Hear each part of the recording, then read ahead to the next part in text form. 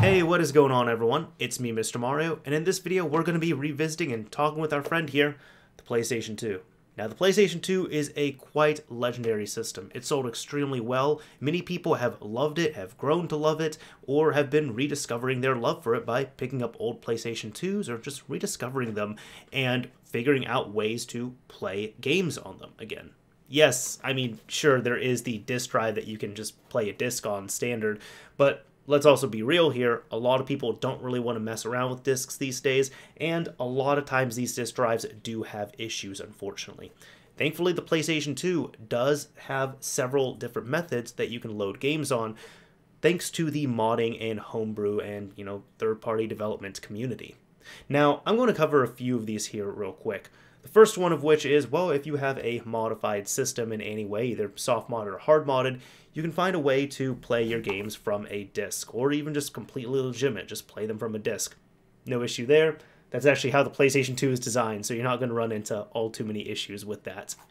Now, you also have the ability, if you have a fat PlayStation 2, you can get yourself a network adapter, hook it up to the back here where this expansion bay goes, and you can physically hook up a hard drive to that and load games from the hard drive to play on the PlayStation 2. It works quite well, and it's probably my favorite way of playing games. It's just easy enough to turn on the PlayStation 2, load up OPL, and load into your hard drive full of games right there. Now, since it is a network adapter, as I've said, and if you have a slim PlayStation 2, you're not going to have this right here. But the network adapter, as well as a slim PlayStation 2, will have a Ethernet port back here. You can actually use that port to connect to a local network share from your PlayStation 2 that has PlayStation 2 games on it and play PlayStation 2 games over your network. And it seems to work pretty well for the most part. But let's be real here. A lot of people don't want to mess around with discs. A lot of people don't want to mess around with networks. And there's other people who just don't want to track down a fat PlayStation 2, get a network adapter, and throw a hard drive in there. Understandable for whatever reason. So another good option, or maybe convenient option, that many people have used is USB. Yeah, there's USB ports on the PlayStation 2.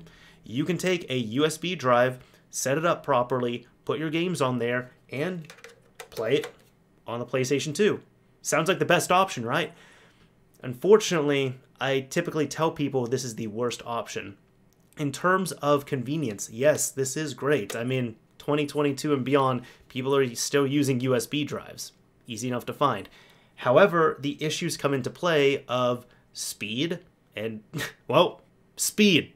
This is the slowest method of playing games. And when you're playing games over USB on a PlayStation 2, you're going to experience choppy cutscene and FMV playback. You're also going to experience longer loading times, and you're probably going to run into other compatibility issues just with the nature of, using homebrew applications and playing games in a way that isn't the official method, which would be, of course, playing off of a disc. So you'll probably run into some compatibility issues, but even if you don't have those, you are going to run into the speed-related issues because the USB ports on here are only USB 1.1. Now, what if there was an option that didn't require a disc, didn't require network compatibility, didn't require tracking down a fat PlayStation 2 and putting a hard drive in it, and still had the convenience of USB? Well, that exists at this point. Through one of these ports right here. Yeah, memory card. You would think that it would be slower than USB, but it's actually not. So all of the issues I talked about with USB in terms of choppy videos, choppy FMV playback, as well as longer loading times, those are actually not an issue when you load up games through the memory card port. You would think it's slow because really this is just for saving and loading games for the most part, like your game saves, but would you believe that it's actually faster than the USB port? And if you don't believe it, well, we're about to prove you wrong right here, because that is the case. And this is all thanks to two different things. The first of which being a piece of software called OPL, short for Open PlayStation 2 Loader, and the other thing, which is the MX4SIO project, which is what we're going to be looking at today with the MC2SIO. Now, TNA had gotten this thread started here in 2020, but work was actually happening in regards to this project prior, all the way back in 2018, it states, by WSI as well as Maximus32 for the connections and drivers. Then Decit had made some initial PCB cuts or models, and another unnamed user had shared some case samples. Finally, with Takashi making some new and professional PCB renderings. So a lot of this was going on here prior to the MC2SIO being released. Now, if you wanted to explore this and do it on your own, you really had to, well, do it yourself. It shows the schematics right here, and it also shows people who had gotten this working, but they really had to use their own memory cards and really just sacrifice a memory card in order to do this. Now, you could also get a printed circuit board fabricated and then set up and everything, and it does look a lot cleaner here. However, this does still require some manual assembly, of course, soldering and such, and you would have to put it into a memory card case and cut it a little bit to, of course, allow for the SD card or micro SD card. So this is a lot that people were wanting, but not everybody was understandably either comfortable with or wanting to perform. And while this is similar to something we've seen, such as a SD to Vita, now we have seen something like this in regards to the SD to Vita, in which you can use a micro SD card on a PlayStation TV or PlayStation Vita, or even something such as a SD Gecko, which this is actually more apt to what we're using here. The SD Gecko is for the GameCube, and it allows you to use a SD card through the memory card slot on the GameCube itself. While these are pretty awesome solutions for the accompanying systems, unfortunately, we don't have any reputable, easy to find prefabricated versions of the MX4SIO. Unlike the SD to Vita, or as I said earlier, the SD Gecko. In comes Helder, who came onto the scene with the MC2SIO, which is his own take on the MX4SIO adapter for micro SD cards, selling for $20 US. I will also say, don't let the 3D printed shell put you off. This thing is solid, like literally solid. I'm quite impressed with the build quality. Before we delve too far into this, I do also want to thank Helder for sending over the MC2SIO. Now, do keep in mind, this has been sent to the channel for free for review, and it was only the MC2SIO that was sent over. I am not being paid for this, and any opinions that I give here are all on my own. So again, this was just sent over for purposes of review, but I do want to thank Helder for this. Now let's go ahead and get into the recommended setup for the MC2SIO. First of all, it is recommended to use FreeMcBoot as your method of booting into your PlayStation 2 with an exploited state and getting all your homebrew up and running. Now, you can use some other options here, and I am going to cover that later in the video, kind of just touch up on it, but the recommended setup really seems to be using a memory card with FreeMcBoot. And to touch up on this as well too, you're really going to want to use an official memory card. If you can get one of these official Sony memory cards that is Magic Gate certified, that's going to be your best bet. If you can't get a Sony one, getting a third-party one that is official Magic Gate certified would be your best bet. I would never recommend using any of these clone cards for FreeMcBoot in general, just because FreeMcBoot is very touchy and in my experience really hasn't worked all too well on these clone cards. Yeah, I know it says Magic Gate, but it doesn't have Magic Gate on this. This is not official Magic Gate certified. This is a bootleg clone memory card at this point, so I would never recommend these, not only just for this, but for FreeMcBoot, period, if that's going to be what you're using. So, for your PlayStation 2, you will need that memory card with FreeMcBoot on there in slot 1. You're also going to need the MC2SIO in slot 2, and you're also going to need a SD card. This needs to be formatted to FAT32 with 16 kilobyte clusters. If you're needing to know how to update to this specific version of OPL, I actually have a previous guide showing how to update OPL. The only difference is going to be that you're going to need a specific version of OPL here as opposed to the ones in that former guide. In order to get this, you can come over to Helder's site, which will be linked down below in the description, and it's going to be his listing for the FreeMcBoot card itself. You can come down here, and there's going to be the OPL and FreeMcBoot installation. this is the file that you want to download. The specific build you're going to need is going to be within the free McBoot install directory, install boot. It's going to be this opn ps2 ld.elf. Again, this is going to be the specific build that you're going to need. So you can just use this one in place on that OPL update video if you're going to follow along, and you should be just fine. This archive also comes with a open ps2 ld2.elf, and this one is specifically for consoles which are a model number of 75,000 or higher. So that's really a newer slim. So if you check your model number and it's one of those higher model slims, 75,000 or higher, make sure you use the open ps2 ld2.elf. However, the other thing that will make your life easier, which is going to be a little bit different, is this OPL directory. This just has a few configuration files right here, and for this, you're just going to want to make sure you transfer this directory itself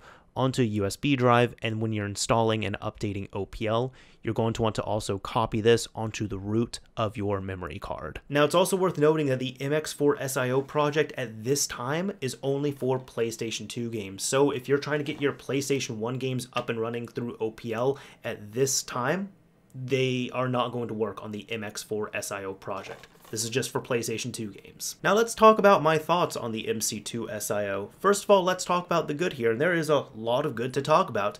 Now, one thing I did say that I was going to bring this up later, despite free McBoot being recommended, in my testing I've actually been able to utilize this with other entry methods as well with no issue. It seems to be, as long as you're able to get OPL up and running, you should be fine. Now, back on my Slim right there, that is a 90,001 model, so it cannot run free McBoot. I am running OpenTuna on there. I've been able to run OPL with no issue, and I've been able to use my MC2SIO on there with no issue. It just seems to be, if you're going to be using free McBoot as your entry method, this is typically the most popular. It's going to be the most accessible for many people, and if you're going to be using free McBoot, you really should be using a Sony or just a Magic 8 certified memory card. But that is to say that I've been able to utilize other exploit methods as well too without any issue. Now, in regards to getting the microSD card set up, there's no secret sauce, there's nothing special in regards to this setup here. If you know how to set up a USB drive with your games for OPL, you can do the same thing with the MC2SIO and your microSD card on there. So I actually have a video covering how to load up your games and everything and play games from a USB drive for OPL, and if you follow that through, it is really the exact same steps, like quite even to the point where I can take my USB drive setup, copy and paste it over to my microSD card, pop it into the MC2SIO, and it works just fine. The setup, the file structure, everything on there is the exact same. So just follow a guide in regards to setting up games for USB loading on OPL, and you'll be just fine on here. The only real difference is going to be if you're using this specific version of OPL, you'll be just fine. But if you're going to be using the main branch of OPL, you're going to have to go into your settings, and when it goes to the BDM devices, you're going to have to manually enable MX4SIO, because that's not going to be enabled by default. Now, in my experience, once you set this thing up, it works. That's it. It works, and that's the beautiful thing about it, right? Now, I was having the most success, and it's been recommended to use those specific versions of OPL that you'll be able to find that are really tailored for this and that you can find on Helder's site. Once I was using those, I was able to boot up games with little to no issue. I was able to play my games with properly playing FMVs, cutscene playback, even my loading times were great as well too. And the funny thing is, I think I took this for granted because I was playing games on this, I was like, oh yeah, the loading is okay, sure. Then, you know, just for some testing, I went back to USB and I'm like, wow, the loading is so slow on here, my goodness. So once you get it all up and running, it works, it's great, and that's all you can ask for on there, really. Now, do keep in mind that these specific versions of OPL that I am talking about here, the ones that you can find on Helder's site, are really the ones at this moment in time that are going to work properly with the MC2SIO. I was able to get this to work on the official branch of OPL. Like, I was using, I think, the latest pre-release of 1.2.0, but I also did some testing with 1.1.0, and I'll get into that there. But really, if you want the best success and best experience, you should be using those specific versions of OPL that I highlighted. Again, you can download them over at Helder's site. Now, this isn't absolutely perfect because there are games that will have compatibility issues. If you'd like to review this or even contribute to research on this, there's a full Google Sheets document the community is working on to document compatibility. The link for this is going to be down below in the description as well. Now, it's not only good stuff here, there's also some bad that I do have to highlight. First of all, in regards to OPL, you do have to use some specific versions of OPL. Now, I'm not a developer on this, I don't have all the code in front of me here, and I cannot tell you the intricacies of what specifically is going on with these specific special builds of OPL, but really there's going to be the builds that are linked on Helder's site. And there's going to be two of them. One of them is going to be if you have a older PlayStation 2, and the other one is going to be if you have a PlayStation 2 that is a model 75,000 or higher. And if you just use whichever build for whichever system you are using, it should work just fine. Now, this is not to say that this does not work on the main branch of OPL. I actually, as I mentioned, was able to get this to load up. Like, I was able to pop this in, I was able to get games to show up, but one big thing is that games do not save. I'm not talking about saving configuration or whatever it is, I'm talking about your actual game saves. Like, game saving is broken if you're using the MX4SIO project, so like an MC2SIO on the official branch, at least at this time on OPL. There's also some compatibility issues with games as well too. There seems to be more than these specific like special builds of OPL that I've been highlighting. However, do keep in mind that one, there's still a lot of development that's going on with this, so I'm sure this is going to improve with time. The second thing is going to be, for whatever reason, if you enable PadMU in settings, this seems to alleviate a whole lot of issues with actually playing and booting your games on the main branch of OPL. So that's good to know. So if you want to try that, I mean, you're more than welcome to, and it's going to very much be kind of a, beta testing situation if you're going to be using this there.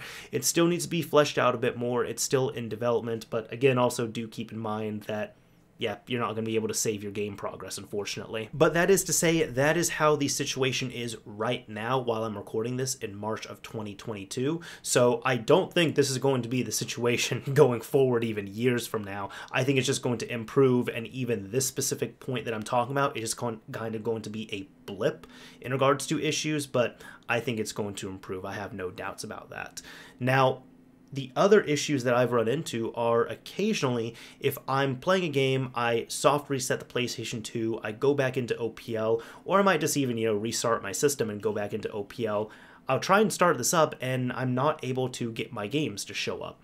Although that seems to be documented really with the MC2SIO, it's as simple as ejecting the microSD card, popping it back in, and then typically your games should show up at that point on OPL. Not a big deal. I did also notice that I was having issues being able to save my settings on OPL, where many times if I was saving settings, it would just try and save my settings indefinitely, and it just wouldn't break out of that.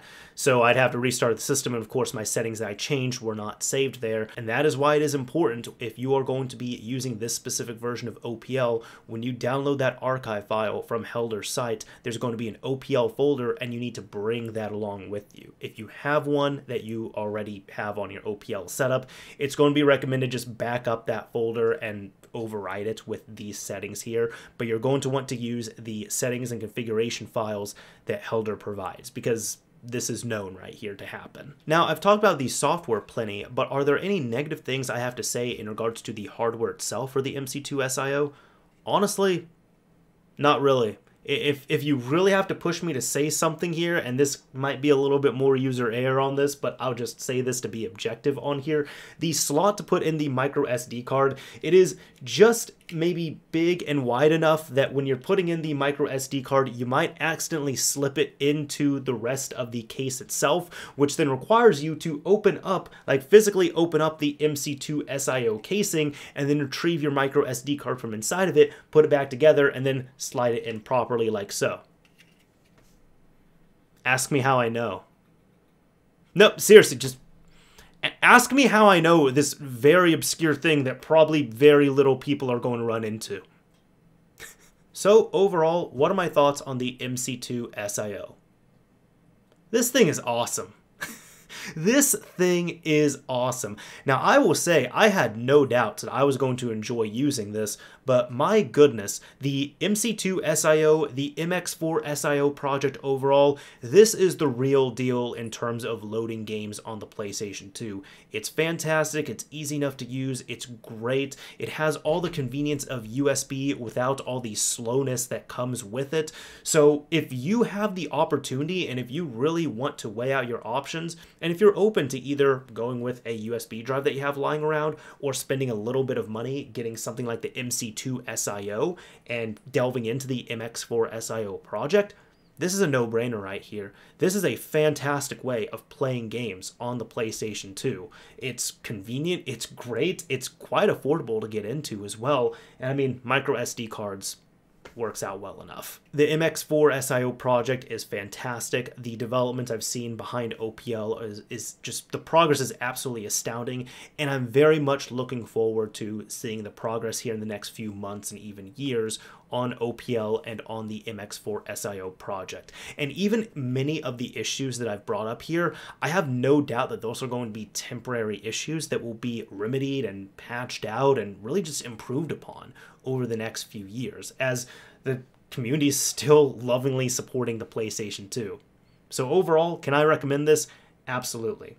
I think overall the MC2SIO is fantastic. I think the project is fantastic, and I think this is an amazing way to play games on the PlayStation 2. And yet again, I will say, if you're torn between, hey, USB or MC2SIO, if you've got a little bit of money, like 20 bucks to put into the MC2SIO, it's a no-brainer. Get this thing. It's great. Anyways, that is about it for this video, this review. I do one more time want to thank Helder for sending this out for purposes of review over to the channel. It's been much appreciated, and this thing is going to be getting a lot more use off camera as well. Anyways, this is Mr. Mario signing off. Thank you all for watching, everyone. If you enjoyed this video, a like would absolutely be appreciated. And if you didn't like it, a dislike is fine as well too.